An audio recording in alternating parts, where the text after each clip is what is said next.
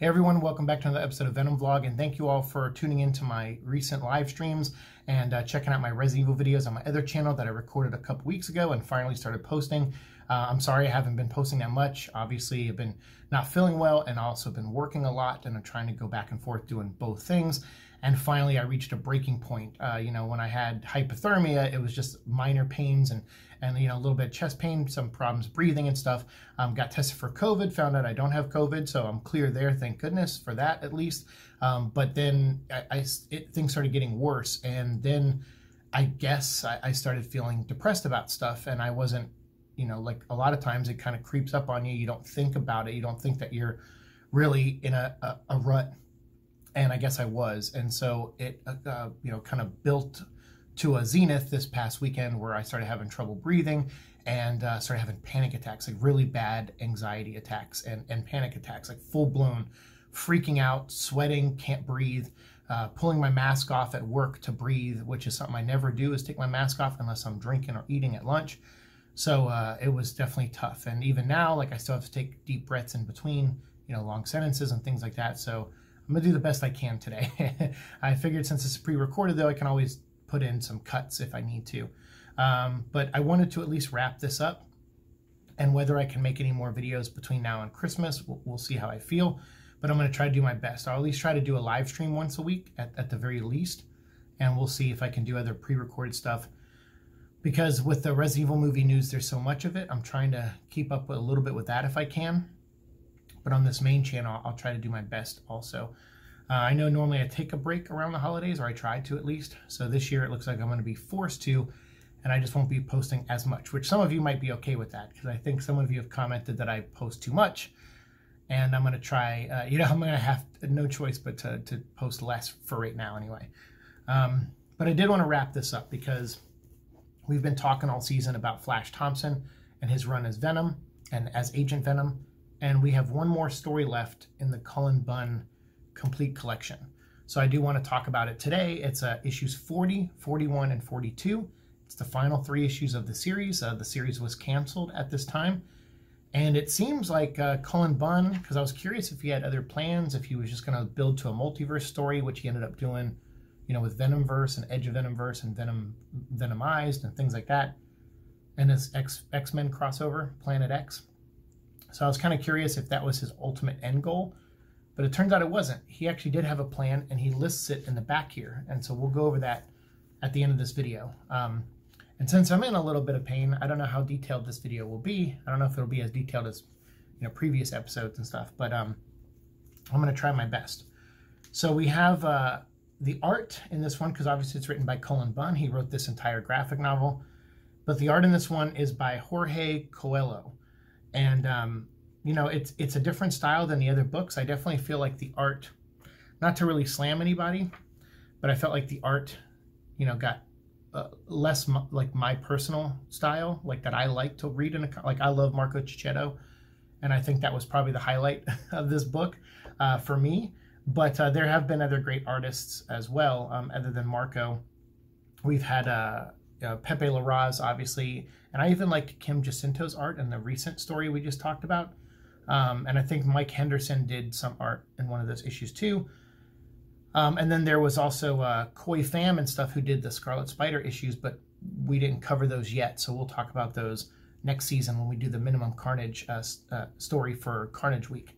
Yeah, I wasn't, there wasn't a ton of artists in here. Lan Medina is pretty good. I like Lan Medina. But it wasn't a ton of artists in here that blew me away, which is a shame. I like Tony Silas. I mean, I think they all do good for their, their styles, but some of their styles just aren't my cup of tea. So I noticed like this, for example, is like just, for me, it's a step in a different direction. I won't say a step down, because these, I can't draw like these guys. so it's not a cut on them. It's just what I personally like in a Venom comic, what kind of styles I like with the character. And that's obviously based on stuff, that we've been reading throughout the show's history. So going through the 90s and things like that, and even the 2000s, like some of that manga style to some of them too. I like all that stuff, like that Humberto Ramos kind of style on some of them too as well. So, I like different styles on Venom, but these last 3 issues, I was like, I was like, okay, yeah, I'm not a fan of this style too much.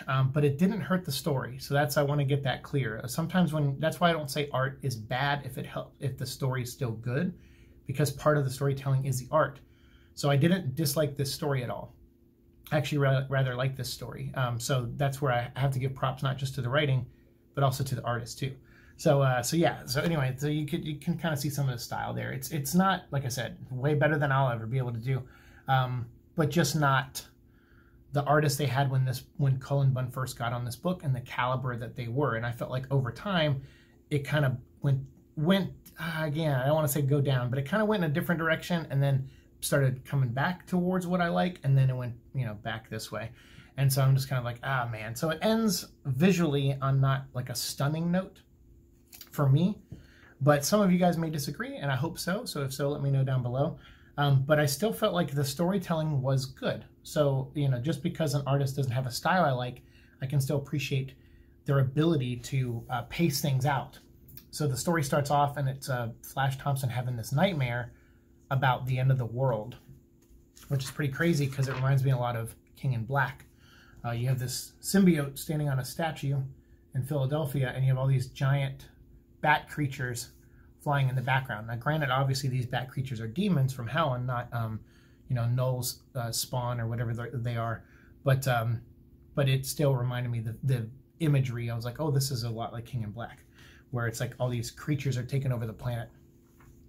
So now that Flash has realized that, he's like seeing that dream, he's starting to connect more to the symbiote. And this I really liked because I was like, this is the last story. And we still haven't really got too much of the actual symbiote's personality.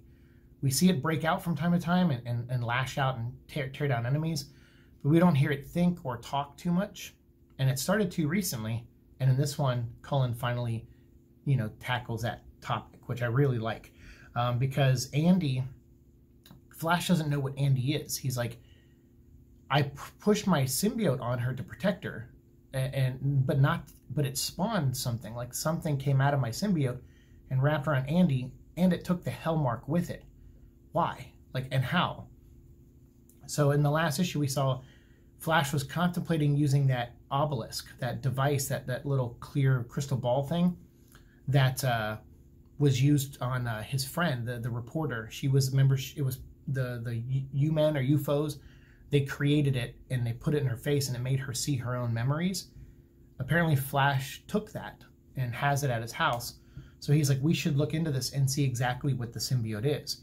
And so they do. And you find out that the symbiote that's on Andy is actually the symbiote from the Daniel Way Venom run, which I thought was really cool. Because, and I remember, I think we talked about that before. So I think I kind of knew that already, but just seeing it explained out was kind of nice because I always wondered what happened to that. That run ended abruptly like this run. So it's funny that the parallels were, at the end of the Daniel Way run, he was like, what do I do with the symbiote? Okay, I'll have Venom eat it and ingest it. And then Cullen's like, what do I do at the end of my Venom run? Okay, I'll bring that thing he ate back and regurgitate it out and give it a new host. I kind of like the parallel there. I don't know if that was intentional, but it was still really awesome. So he's learning the explanation of this suit, and that it was a clone. That's what that symbiote was in the Daniel Way run. It was a sliver. I think it came from a tongue. Venom got his tongue knocked off. Spider-Man uppercutted Venom, and Venom bit his tongue off, and the tongue hit the ground. So it was a nice mixture of some human DNA, but also symbiote, and that's what they used to. From that, they cloned their own version of a symbiote. So that's what's on Andy. And it took the Hellmark with it because, as Mephisto reveals, because Mephisto shows up in this. And the reason Mephisto shows up is because obviously we know that everyone has Hellmarks. There's a bunch of Hellmarks, a dozen of them or so around on the planet. And Flash has already caught Damien Hellstrom. And Damien Hellstrom explained this to Flash. You had a Hellmark, I had a Hellmark. I think Red Hulk and X-23 had Hellmarks. So we all have Hellmarks, and we're all destined to maybe be the next devil. So now there's someone out there, I think his name is Dr. Mayhem or Major Mayhem or something like that, and he's working with Crossbones, the Captain America villain, and they're going around carving up and skinning the people that have the Hellmark. And what we learned is that Damon Hellstrom, who they kind of use him in a kind of like a Hannibal Lecter role, which I really love, because I always said if I ever wrote the Joker or Carnage, that's kind of how I would write them, is they would be in a cell most of the time, and then Venom or Batman would just go to them and talk to them every now and again, as like Clarice and Hannibal Lecter used to do. So that's how I kind of always saw them. So seeing Damon Hellstrom in that role, I was like, oh, that's cool. That's like, I would love to do that with a character, and they're doing it really well. But you find out that one of the dead bodies that they find that got skinned was actually Damon Hellstrom. And Flash like, how's that possible? He's locked up in a cage. So Flash visits him and sees that he's still locked up in there. And Damon says, yeah, maybe I cast a spell to divide myself. And there's maybe like a dozen of me around the planet. And it looks like someone's going around and killing all of those.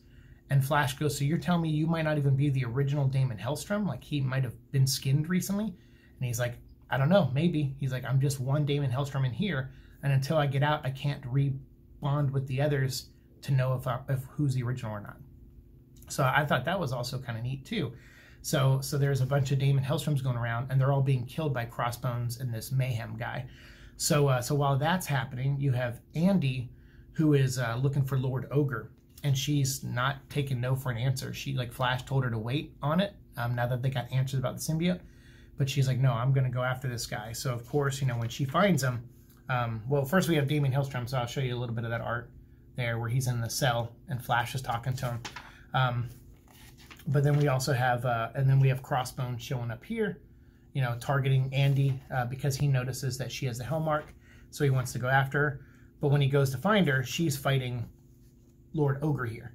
And she's doing a pretty good job fighting him. He's beating her up a little bit, but finally he's like being a man and coming at her, like, because he kept hiding like behind his goons and stuff.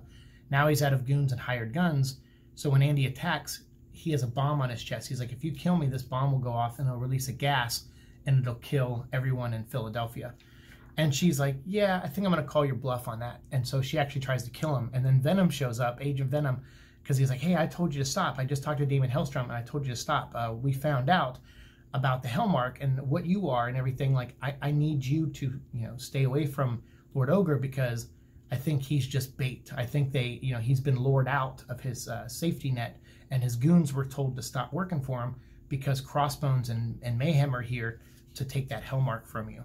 So she's like, I don't care. I'm still going to kill Lord Ogre. So while they're getting into a fight with Lord Ogre, you know, Crossbones and I think his name is Master Mayhem, and that's this guy here.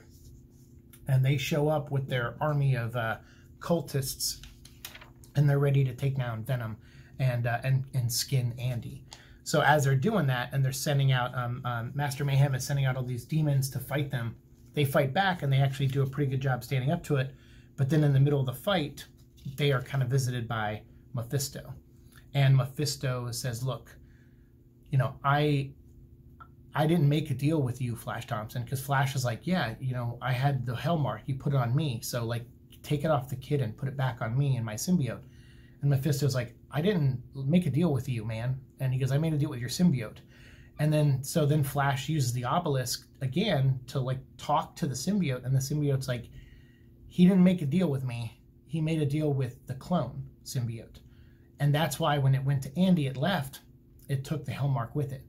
That part of us made the deal with Mephisto, which I thought was neat, because again, it gives the symbiotes a personality, and it shows that during this whole time there's been two personalities. And the main Venom costume that was bonded to Flash, it admits to Flash that it was trying to protect him. It actually says, you've been drugging me, you feared me, you didn't want me to get out, you didn't want me to communicate with you. And Flash, like, that's not really true, that's just how you were delivered to me, and I just kept going with it. He goes, but obviously recently I've been stopped doing the injections, you know, trying to communicate with you. And he's like, yeah. He goes, well, because of that, because some part of you seems to care about me.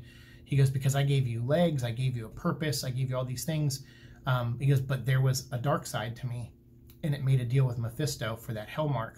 And now that it's gone, you know, I decided to stay behind and protect you. I had to purge it. He's basically, those dreams you were having about the end of the world, this Hellmark could lead to that, and it's corrupting me. And that's why whenever you lose control, you didn't just, you know, lose control and become Venom. You lost control and became like Mac Gargan Venom. You know, like you became insane. And that's this other symbiote, this other side of me that just went crazy. and it wanted out, and I had to purge it to save you. And he's like, yeah, but you put on a little girl. And the suit's like, what do you want? I'm trying to protect you. And he goes, so Flash is like, well, we gotta find a way to save Andy. So they're like, okay. So as they're talking to Mephisto, he's like, yeah, so I made a deal with the symbiote, not you. He goes, but I don't like that these guys are going around using my demons, because that's what Master Mayhem is doing. He's tapping into the powers of hell, and he's using Mephisto's army, in a sense, to hurt people on Earth for his own bidding. So Mephisto's like, look, I'll deal with this guy, this Master Mayhem and Crossbones, and I'll get rid of them. And he does, for them. And he says, but I'm not going to help this little girl. He's like, the suit and I have a deal. And the girl wants the suit, but she wanted it for revenge against Lord Ogre, who does get killed. And the bomb on his chest does go off. He's killed by, I think, Crossbones or one of the bad guys. And the bomb goes off on his chest, but Flash takes the bomb and throws it into the portal to hell, where Master Mayhem, he like opened up his chest, like a portal to hell from his chest, and all these demons came out. So Flash threw the bomb into that portal in his chest. So then like Master Mayhem is like, oh God, and he falls over, and I think he even makes a joke where he's like because Crossbone's like, you fourth-rate loser, like I don't know why I teamed up with you, and Master Mayhem goes, oh, I could have been a doctor. I just thought that was kind of funny. So anyway, so you have the symbiote. After revealing all this stuff, they they get into their big fight, and they're talking with Mephisto after they get rid of Crossbones, who teleports away with Master Mayhem and all their cultists. It just ends with a talk. Flash is like, well, I'm gonna shoot you now, and he shoots his machine gun into Mephisto's face, and Mephisto's like, for real? Like, did you think that was gonna work? And he's like, I'm just pissed off, man. He's like, help this little girl. And he's like, and Andy's like, no, I want the symbiote. And so then Mephisto's like, see, and I made a deal with that symbiote for the Hellmark. So that's just the way it is, kind of thing. So I liked all that. I thought this was really great. I thought the fight between Venom and Crossbones was really intense. Crossbones is a kind of a, I don't know, second-rate, maybe third-rate villain in Captain America. I think he probably elevated a little bit over the years because appearing in the movies and stuff. And during the Winter Soldier storyline, Ed Brubaker kind of amped him up too. So, he became a little bit of a bigger foe for Cap, but I like that he showed up in this. Like, even though it didn't make a ton of sense, but I'm sure that's just because Cullen didn't have the time to flesh things out and really pull things together. But it was still neat to see Crossbones and Venom go at it because it was a cool fight. And then, obviously, Mephisto teleports him away. He actually resummons the monsters of evil to take down. So that was kind of cool because that goes back to Cullen Bunn's first issue that he wrote. The first storyline he wrote was a 3-part story about the monsters of evil. So he brought them all and helped them team up with Flash and Andy to take down Crossbones and Master Mayhem. So after the whole thing's done, again, like I said, Flash shoots Mephisto in the face, and Mephisto's just like, no, dude, like that's not going to work. And he says, but here's the deal. He goes, the Hellmarks are still in play. Whatever destiny thing that's destined for them is still going to happen at some point. There, eventually will be someone to take over the throne of hell. Obviously, that becomes Johnny Blaze, although I don't think Johnny Blaze had a Hellmark. So I think that kind of retcons some of this a little bit, but he still does become the new king of hell, and Mephisto has been taken away. And I think as far as I know, Marvel has big plans for Mephisto in 2021, and I'm excited to see what those are because I like Mephisto a lot. I actually like him as a character. I don't like the One More Day Spider-Man storyline, although I will admit that Mephisto was the best written character in that whole story because he does something that we all hated, and that's what the devil would do, right? He would ruin our favorite comic book character. So yeah, I like Mephisto, and so whatever plans they have for him next year, I hope it involves Ed Brisson because he was writing Ghost Rider, and I loved what he was doing over there. So hopefully Ed has a hand in that storyline, and I'm curious to see how Mephisto is gonna interact with the Marvel universe. I'm really curious to see. But here he kind of leaves them and he says, all right, I'm going to go. Like I said, the deal was I made with the symbiote, and agreements are agreements. So tough luck, but I'm going to let you all live, and I'm going to forgive you shooting me in the face. And he goes, but I need you, Flash Thompson. The devil, Mephisto, says, I need you, Flash Thompson, because Andy looks up to you. And even though she kind of blames you for the bad things that happen in her life, she's going to a place where she needs help. She's going to need someone by her side, and I need that Hellmark protected. So I'm going to let that you shooting me in the face pass because you're a little ant and I hate little ants and I squash little ants. And he goes, but I'm not going to squash you today because I need you to protect my investment in Andy. And of course, Flash's like, well, I'm not, you know, I'll protect her, but I'm going to try to find a way to get this Hellmark off. And he's like, yeah, okay, good luck. So I'm kind of curious. I wonder what Mephisto's plans were, because as we know, the penance stare from Ghost Rider, for example, doesn't work on a symbiote. So I'm kind of curious to, you know, what Mephisto's plans really were, and where they would have gone with this. But at the end, you know, he kind of narrates out, Flash Thompson narrates out, he says, you know, sometimes you have to fight until your knuckles are raw. This is something he opened the book with too. He says, but sometimes it's important to let your guard down and just be there. An all-star, a hero, a soldier. All the things I dreamed of being. And still surprised, even at the end, with how my life turned out. And it just kind of ends with him and Andy in the wreckage of the battle they just fought, in the wake of Mephisto, you know, disappearing on them, and realizing, okay, we won, but what does our future hold? I thought this was a really like a bittersweet note to end on, because I want to know what would have happened next. Maybe one day we can get an out-of-continuity miniseries by Cullen Bunn that kind of takes place after this and leads up to the Lee Price stuff. That would be really awesome. We do have one more. Well, we have the Thunderbolts run, which we got to talk about sometime before the end of the season. And then we have the Space Knight run, which is 2 graphic novels. And then also the Guardians of the Galaxy run by Bendis, which had Space Knight Venom in it. So I don't know how much of that I'll be able to get to before the end of the season, but I'll try my best, obviously. But there is one more story in issue 150 of Venom that actually shows you how Flash Thompson loses the symbiote and how it ends up on Lee Price. So I would love one day for Cullen Bunn to write a story between this and that story. That would be really nice. And so at the end, Symbi wrote, there's a little letter that was at the end of issue 42 originally, and thankfully they reprinted it here with some of the, you know, the artwork for the comic, which is really cool.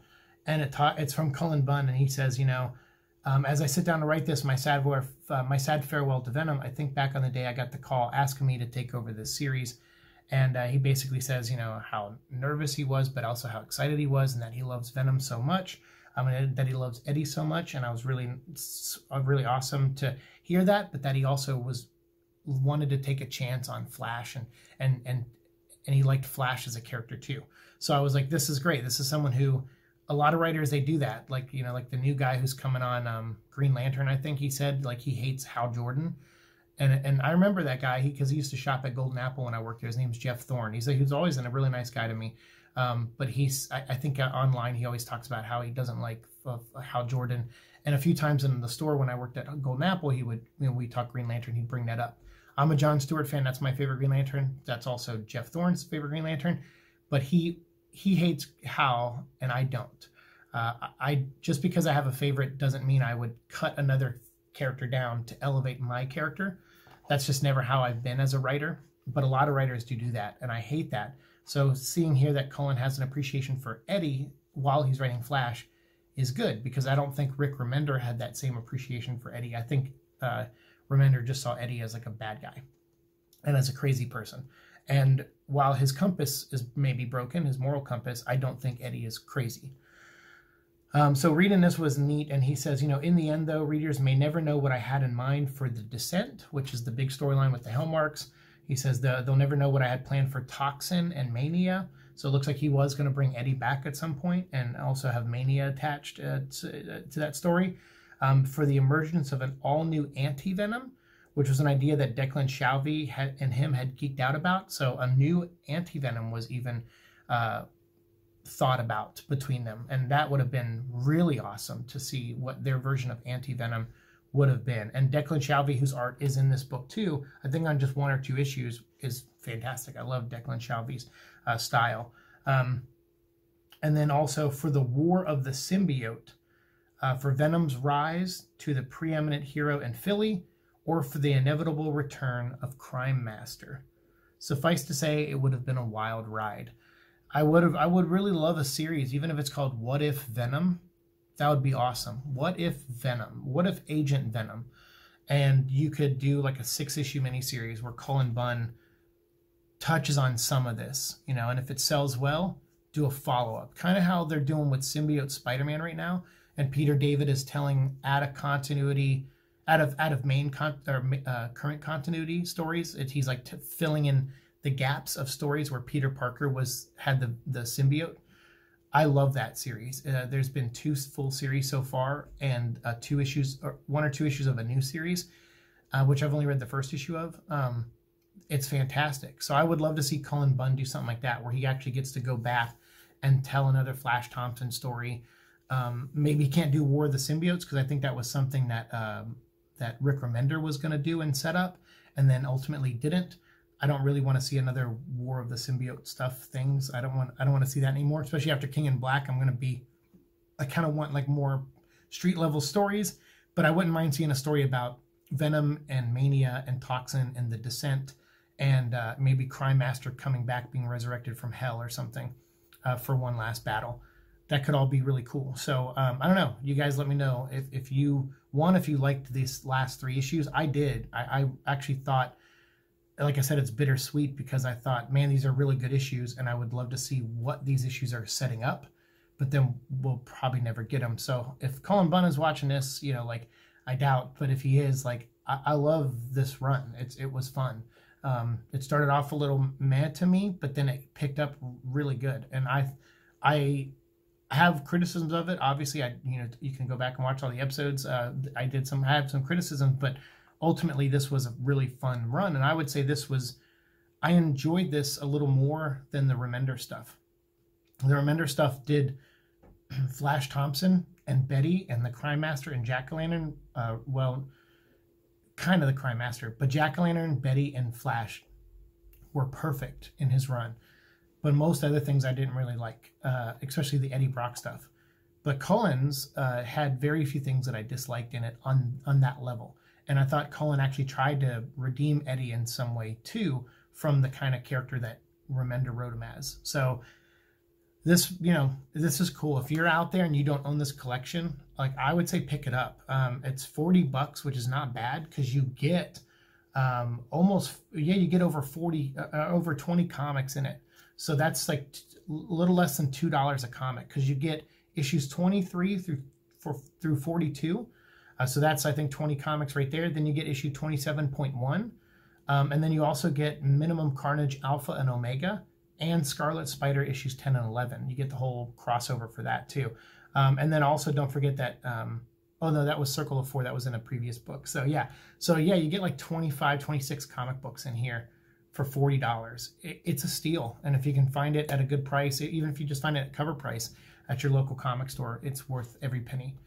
But I want to hear what you think. What did you think of Flash Thompson this season? Obviously, we got a few more stories left to tell regarding him as Agent Venom before we get into the Space Knight stuff. And they're all going to be in volumes 1 through 5 of Thunderbolts, and I'll try to touch on that very, very soon for you guys, and definitely before the end of the season.